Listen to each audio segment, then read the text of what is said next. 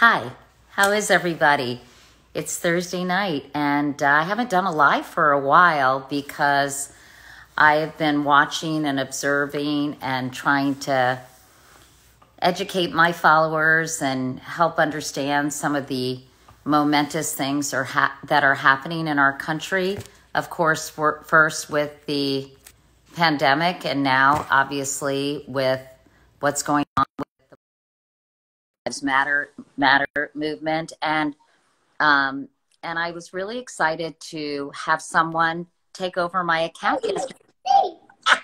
And here she is. I don't know if you all follow, but this is Unique Jones Gibson and her family. Hi, everybody. How are you guys? Look at them. Unique, why don't you introduce the kids and your cute husband in the back? Sure. So this is my husband, Chris. This is Sage. Say hi. Hi. This is Chase. Hi. Hi, And this is Omari. Hi. How are you here? I know that 11, right? Yeah. We've got Chase is 11. and then Ahari is what? Omari is 7.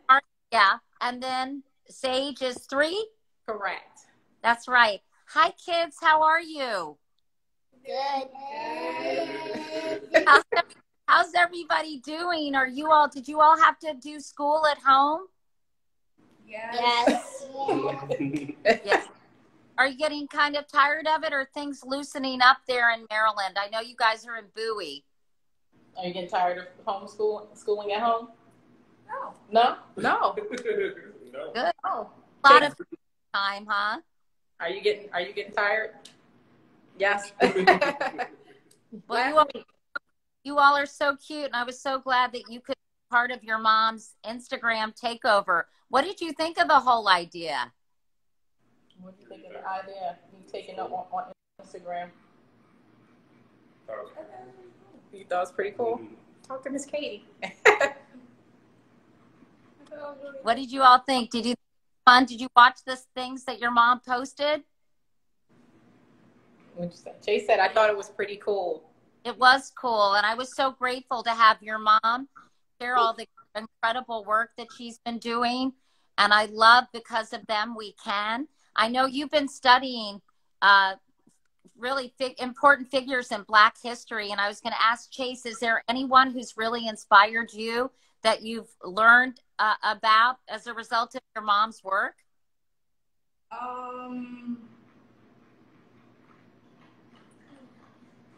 Can I think for a little while? Amari, do you have a figure in Black history? I know the recent box was all about Muhammad Ali. You portrayed Muhammad Ali. Yes. Do you want to talk about Muhammad Ali? Yeah, tell us why you admire him. Chase, go ahead. I really admire him because outside of him also being a boxer, he also stood up. He was also an activist. That's right. And a very important activist. And I love the fact that your mom's helping all kinds of kids learn about these important people, Black history, because I've always thought it was ridiculous that it's only 1 month of the year, which is so ridiculous in my mind. So I'm so glad that you're doing it and that so many families are now learning together. Yeah, through the box. Yeah. Anyway, so we're going to just chat about our whole switch, but I just wanted to say hello, and this is a beautiful family. Hi, everybody. Say hi. You guys are going to say bye. All right. Bye, you guys. All right, bye. See you. All right, Hi.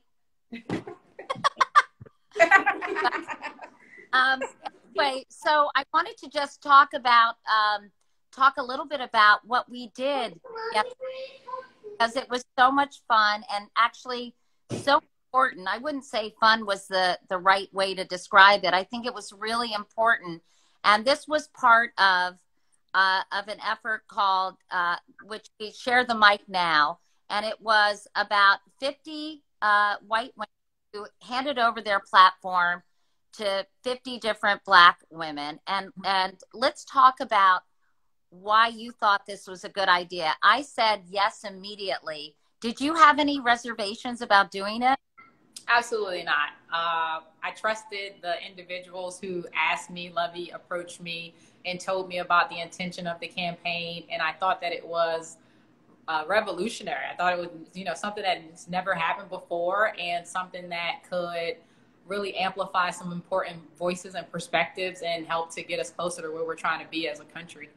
And why did you think it was so important? Can you just talk about the premise? I know you and Lovey are good friends, how she came up with the idea, and why you thought it was such a critically important thing to participate in. Yeah, so I know that we had saw a lot of, like, a number of us started to receive a lot of followers, right? Right. So we noticed that a lot of white women were following us and saying that they were trying to learn, and we thought that that was great, but we also thought, like, well, how can we keep this going, right? Like, how do you build on this momentum? And then also, how do you move white women from just being allies to being co-conspirators with us and what we're trying to do as a collective? And so Levy, Bose, Stacy, and Glenn and Doyle, I believe, got together and said, you know what? We know some influential white women. Levy, Bose, you know some amazing Black women who have good things to say and have been doing the work for a long time. What if we all exchanged Instagram accounts so that we could leverage your platforms to really elevate those voices and to really share unique perspectives across their ecosystem? And I thought it was brilliant. And obviously people in social media and media in general responded with the same thoughts. I thought so too. And I think that we so often live in silos. And it was so important that we get different kinds of perspective and actually expand our horizons, I think, in everyday life, not just for one day, obviously unique, but every day. And I think that people really want to be committed to that. Were you nervous about, you know, being on a platform with a lot of people that maybe didn't know you didn't know? And I'm just curious what kind of thought process went into the things that you wanted to post. Yeah, Glennon said it best. She said in her household, they have a term when you're scared and you're excited, you're skited.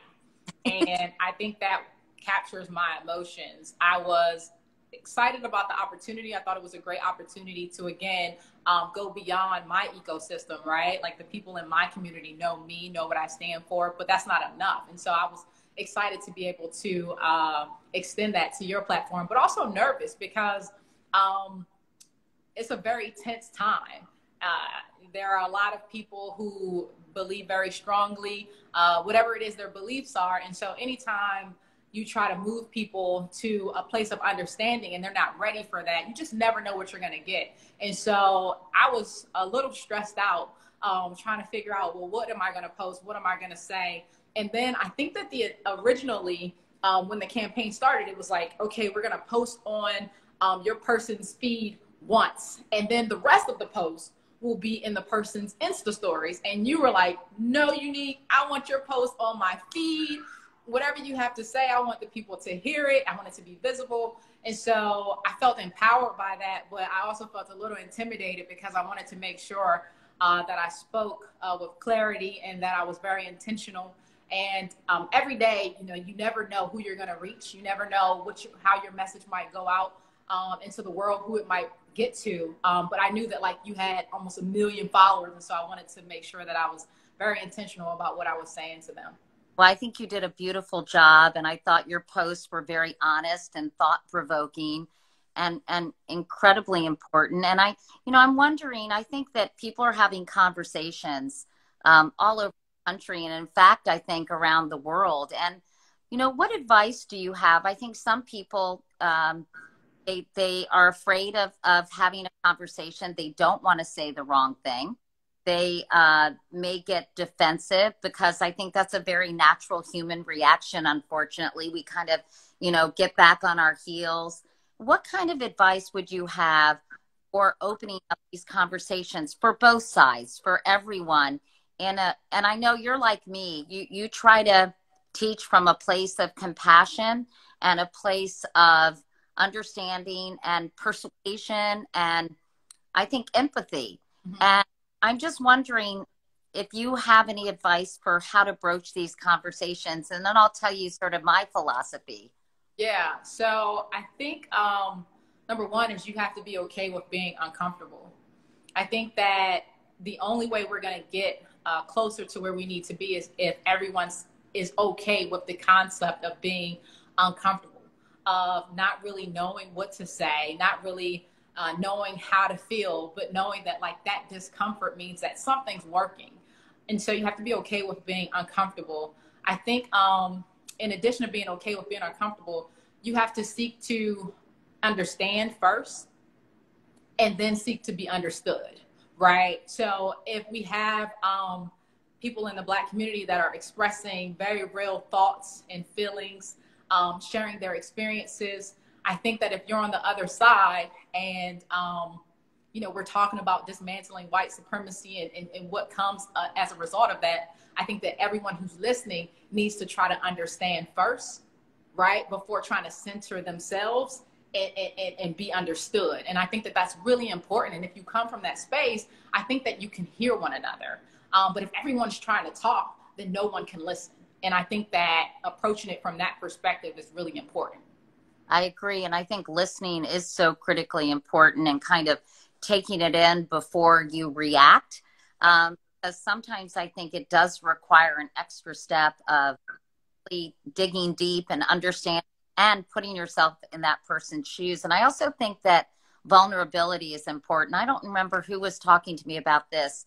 I talk to so many people, Unique. Maybe you mentioned it. I can't even remember. But the fact that you really want to try to understand, you really want to hear someone, and that I think one of the most important things is acknowledging the way we've all been culturally conditioned.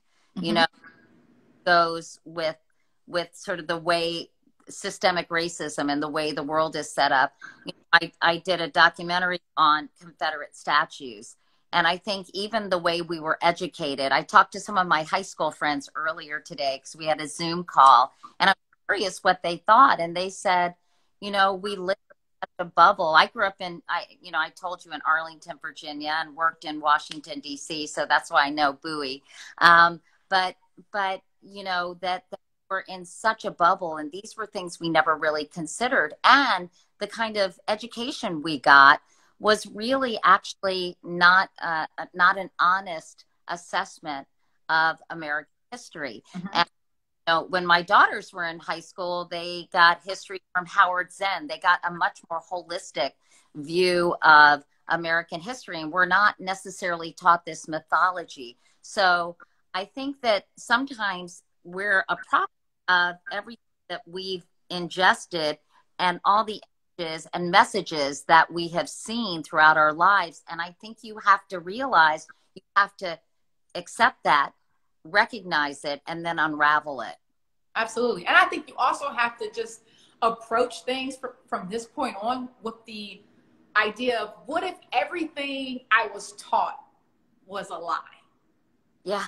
What if everything I was taught, I believed up until now, was a lie? If you can approach it from that perspective, then you can be open to the process of unlearning the things that you've subscribed to and the things that you've held on to, right? Based on knowing that it's possible it was a lie, or you didn't get the full truth. You didn't get the full picture, the whole perspective. Even on your page yesterday, you know, I was looking at some of the comments to a particular post, and I'm just like, you know, some of it's just like, people just don't know because they weren't taught, right? And if I'm taught that it's not important for me to know this history, then I have to really be self-motivated to go and to seek it out for myself. But if I'm not taught that, and if that's not my foundation, then what's the motivation to do it? And if I'm okay without knowing what a Black experience is, right? If I'm white, then like, what's the motivation? And so I think it's really just, one, being okay with unlearning. And then also, you said something very interesting about the bubble. I think that's the problem, right? So when you look at all these people following, you know, people like myself, people like my peers, I think that's great.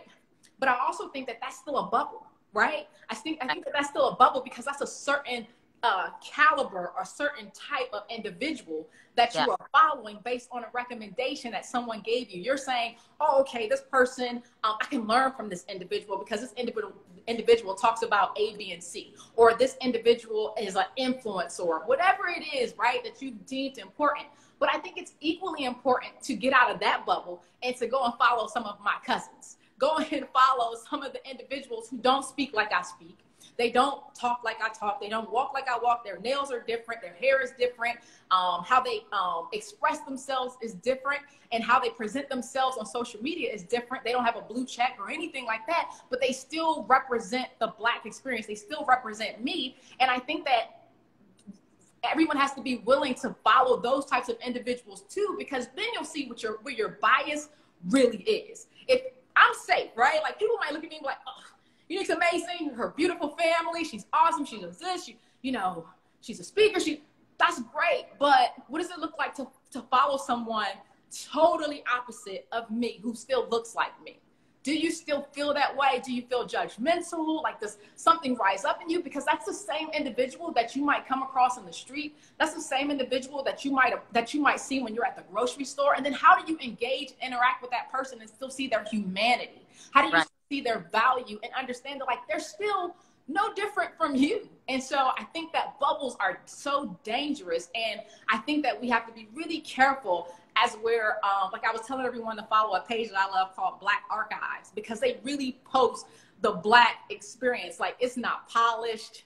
It's just what we mentioned, the uncurated Black experience. Yes, like, follow that. Like, Because When We Can is great. I love my platform. I built it, but I also know people are like, this is all about Black excellence. But Black excellence isn't just relegated to people being PhDs or, going to school or famous, right? Or being famous. Like, that's not all Black excellence. Like, Black excellence shows up in so many different ways, and who are we to define what that is, right?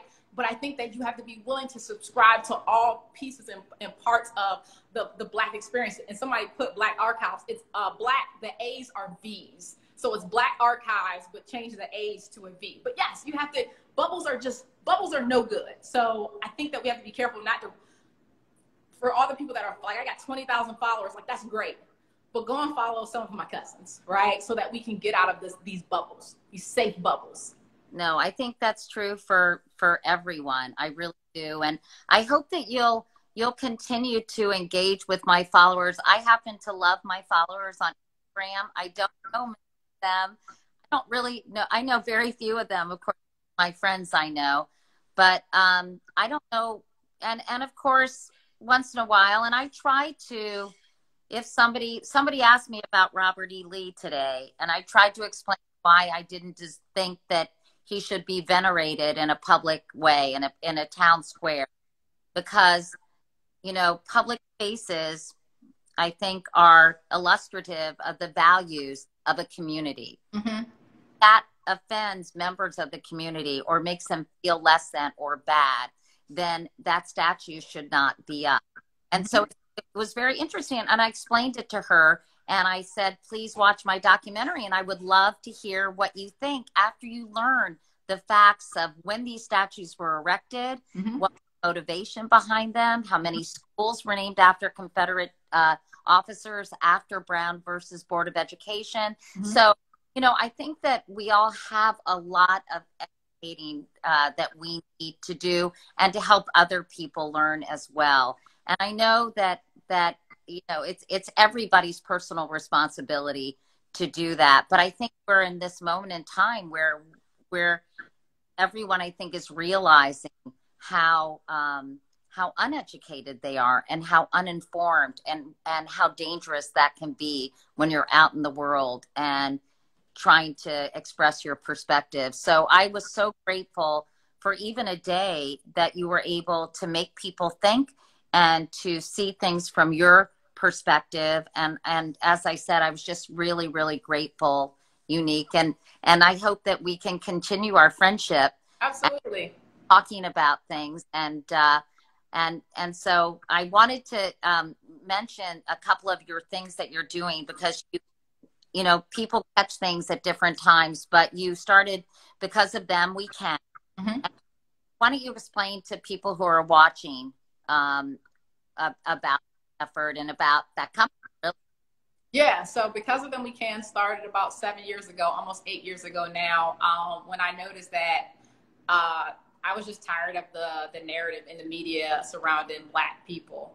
And I wanted to create something to really just build my kids' confidence and self-esteem up by giving them a strong foundation. And so I started taking pictures of young kids dressed as trailblazers, and that evolved over the years. And so Because of Them We Can today is a platform that solely posts positive Black news. It is, it's Because of Them as the handle, but it's all positive Black news. You don't have to be a celebrity to be celebrated. It's just, if you are Black and you are doing something amazing, we are going to amplify it. We're going to post about it. We want the world to know, because we don't have enough of that news. I get questions all the time. Well, why is it just Black news? It's because we need a space where we are centered in a positive way. Completely. No gossip, no fighting, nothing. Just all positive, because that's really who we are. It reflects who we are, it reflects our potential, and we need more images like that. For every negative image, for every negative story, we need about 7 to 10 to cancel that out. And so I'm on a mission to cancel those negative stories out with Because of Them We Can. And people can follow you, obviously, your personal Instagram, but you have a Because of Them Instagram as well. Absolutely. It's just at Because of Them. You'll scroll the feed, you'll see positive Black images, stories, amazing stories that I'm sure will inspire you. And that's the thing about Because of Them We Can. Like, I don't care what race you are, it's the saying is still applicable. Because of them, you can too. Like, be clear. Like, because of the trailblazers in the Black community, so many of us benefit from the innovation, the genius, the culture that we create. And so it's not just exclusive to Black people. Everyone who's here benefits from Black folks. So that's a space where it's all elevated. And I noticed one of the posts that you had, a man was teaching his son about protests through using his dolls, right? His superhero dolls, right? Such a good way, right? He wanted to take his son. His son wanted to go to the protest, but let's be clear, we're all protesting in a pandemic because we have 2 pandemics, right? And so he thought, like, what's a good way for me to teach my son? And he was like, his toys. And so he went and got all his toys. They got cardboard. They cut out these little protest signs. He let his son create his own, and they set up their own little protest in their backyard. And he was able to explain, P is for protest, and this is what it means. And it was just a really good way to engage him on his level without exposing him to the actual protests that were taking place in DC. So I thought that was like super positive. And I'm trying to figure out how to explain it to my kids. It was just great. Like, you have to do what works for you. And it was so creative too. That's what I loved about it. It was so clever. Well, you also do this other thing called, sorry, my phone was kind of getting low on juice, so I just had to charge it for a minute. Also do a thing called culture tags. Yes. You're going to play that with me tonight before we go. And I'm nervous because I don't think I'm very good at this game. And I'm really competitive, Unique, and I'm usually pretty good at games. Okay. And I take them super seriously. So I'm going to try to just take a deep breath, just center yourself. Okay. All right. Take a deep breath. So let me explain the game to you. Everybody who's watching, please help me with the clues. Yes, please. A little. Help Katie. This game is about culture. So, you could be Black, brown, white, whatever, and play this game, but it's centered around Black culture. So all my friends that are here, y'all help Katie out if she needs some help. So I'm going to give you, I'm going to show you an acronym, right? I'm going to show you a card. Well, remember though, they're backwards. No, they're not. So these are fine. Oh, okay. I had them printed backwards so that they would show up correctly. Aha. Yes. All right. So there's no excuse, Katie.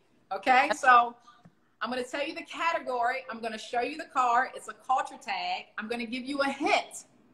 Okay. You're going to try to figure out what it says.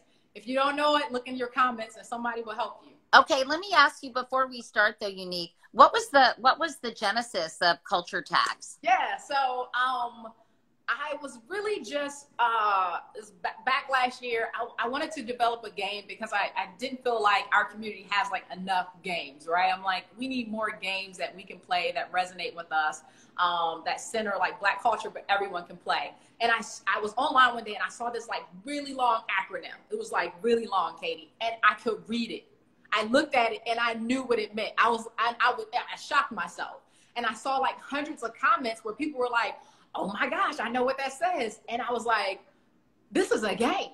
Like all these people commenting, like they're playing a game. And I was like, I saw Lovey in Chicago and I played with her. Like we were writing down different acronyms and she's like, you got to do it. And so after I left her, I went and I started just jotting down all these different acronyms. And I was like, I need something to call it. And I'm like, you got hashtags, like culture tags. And so here we are. I got this idea in October. Worked all throughout the holiday season in December, launched the Kickstarter February 1st, and we just signed a distribution deal. We have a distributor. Wow. We're going to retail. We're going to Amazon. We're doing big things in less than 6 months. It's been amazing. So, oh, look at you. You are quite the entrepreneur. Everyone's accusing me of stalling. I'm not stalling, everyone. It's okay. Whatever works. Whatever works, Katie. People should know what this is all about. Absolutely. Okay. You ready?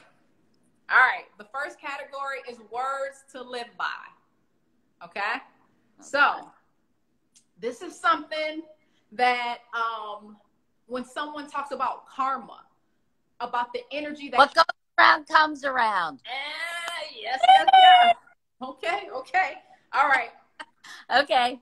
This is something that if your friend is holding a grudge, you might tell them not to do that because look at the culture tag so you can let it. You might tell them if someone's like upset and you're like, you need to move on because it's about like you don't know when you're gonna leave this earth, right? You don't know when you're gonna leave this earth. You don't know if you're gonna live forever. You aren't gonna live forever, so look at the culture tag, Katie. You gotta. I am. Oh, life is too short. Yes, life is too short. Someone help me. All right, that's fine. Okay, let's do another. Thank you guys for helping me. Let's do another one. So yeah, that was dumb of me. I'm sorry. I'm embarrassed. No, it's fine. This is your first time playing. No pressure. No pressure. All right, so you're a mom. Out. You're a mom, right? So let's say if you tell when your kids. Because I said so. Yes. Oh, I didn't even do the hint. Okay. All right. I got to take my jacket off because I'm getting kind of hot. Okay, here we go. Are you ready? You ready? Yeah. All right. So this is the Black Twitter category.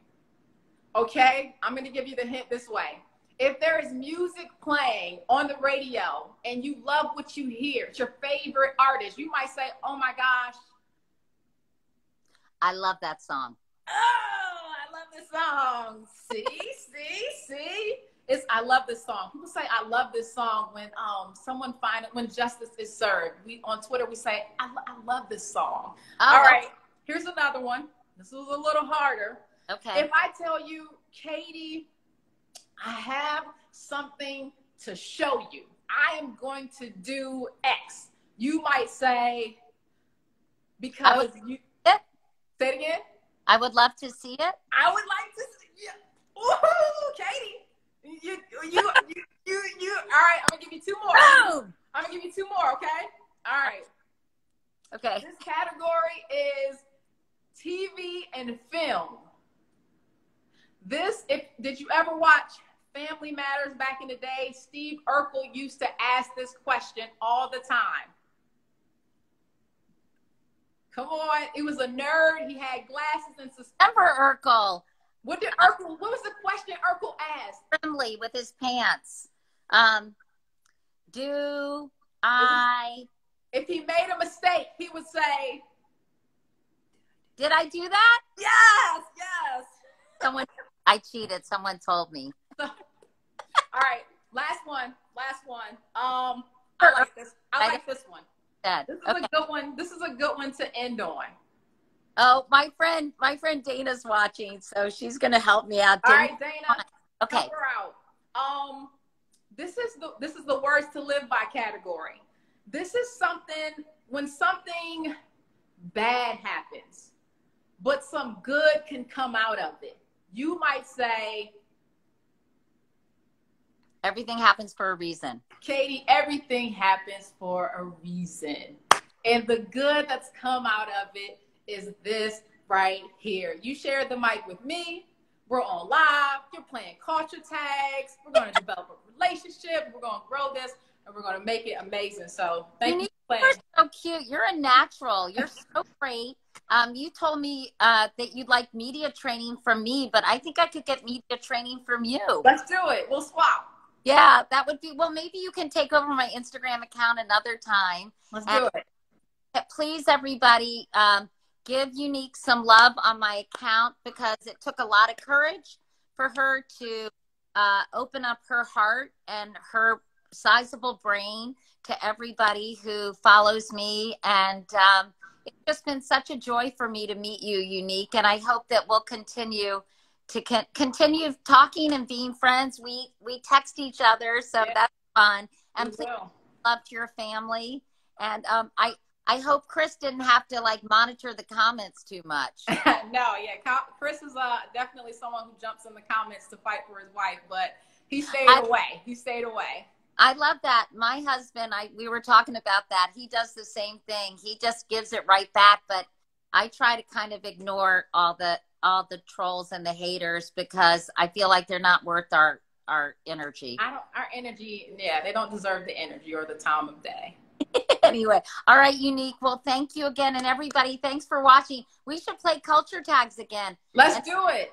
Maybe I could make up some culture tags for you. You should make up some. So the great thing about culture tags, and if anybody's watching and they want the game, you can go to culturetags.com. Katie, I'm going to put you a copy in the mail tomorrow so that you can have it, because it's also a study guide. You can learn the culture by looking at the tags. But we're going to do expansion packs. So we're going to make sure that all cultures are represented through culture tags. It's going to expand, and so it's going to be amazing. Everyone will see themselves in this game, and I think it's going to be a big hit. So thank you. So awesome, and such a fun way to learn about people without it necessarily feeling like spinach. You know, I think it's fun. Eat the spinach, by the way. I'm not. You need it. Also, someone just said, I didn't know you got married. I did get married. Finally, I got married again after my husband died. I got married 7 years ago, and my anniversary is actually on June 21st. So that's Chris's birthday. That's a great day. Oh, really? Yeah. Good stuff. Summer solstice. Yes, absolutely. So the longest day of the year. And John, my husband, thought there was something actually very appropriate about that. I'm not sure if that was good or bad, but anyway, Unique, thank you. And everybody, thank you so much for hanging out with us tonight. Thank you, Katie. This was great. Appreciate it. All right. Bye, everyone. See you soon. Bye, everybody.